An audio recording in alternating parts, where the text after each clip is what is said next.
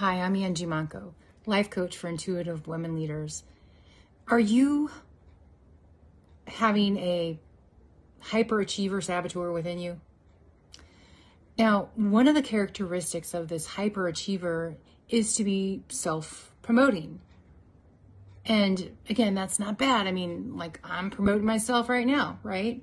But when we get into these ego needs, and having a hyperachiever is an ego need, usually of importance, we're not thinking about other people. We're really worried more about ourselves.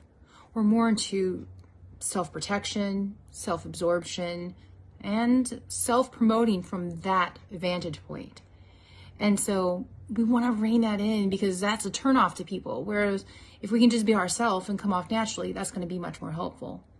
So if you want to rein this ego need, go to harmonyharbor.com and check out my upcoming free masterclass.